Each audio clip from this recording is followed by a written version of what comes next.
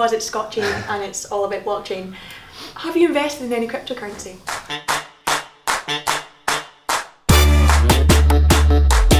I have a special guest today, MSP Paul Wheelhouse, who is Minister for Business, Innovation and Energy for the Scottish Government. Right.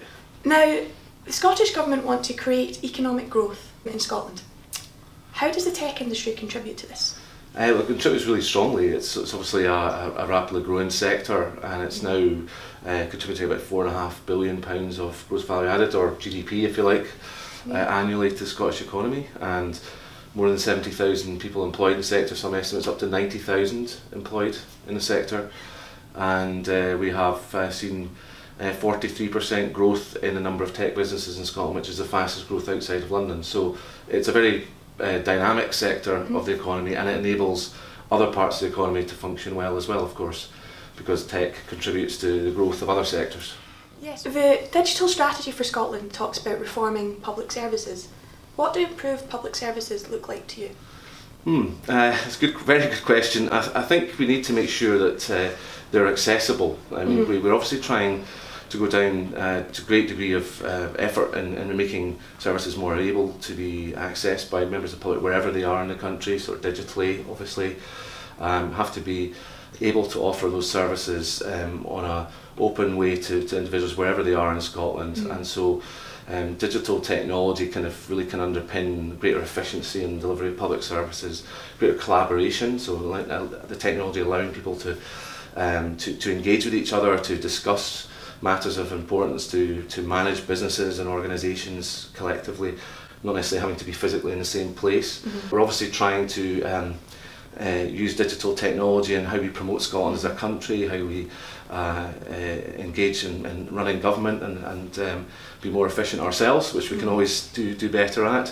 So it's a hugely exciting opportunity, and I would hope that Scotland, as a country that is very much at the forefront of a number of the key areas of innovation and digital technology, can really grasp the nettle and harness that opportunity and be seen globally as a leader in this area.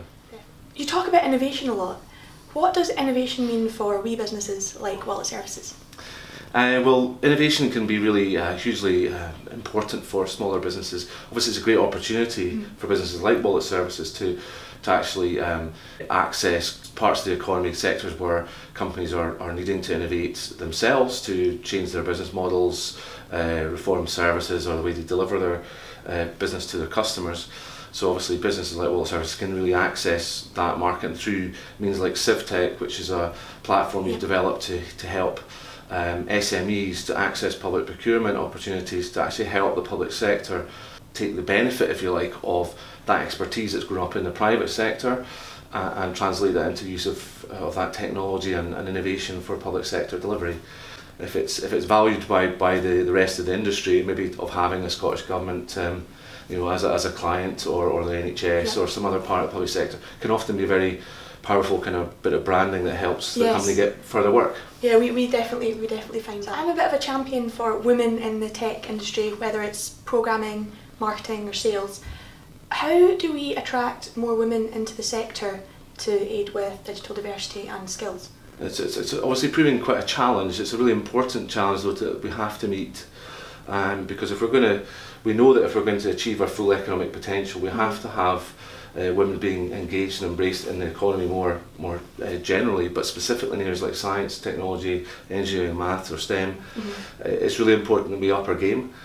Something like 18% I think of people in the industry are women, whereas it's 39% I think more generally in the economy, so we're not doing as well in technology as we should do.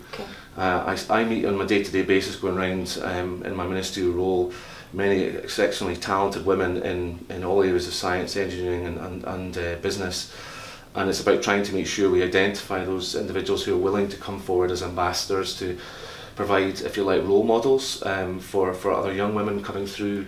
Have you invested in any cryptocurrency?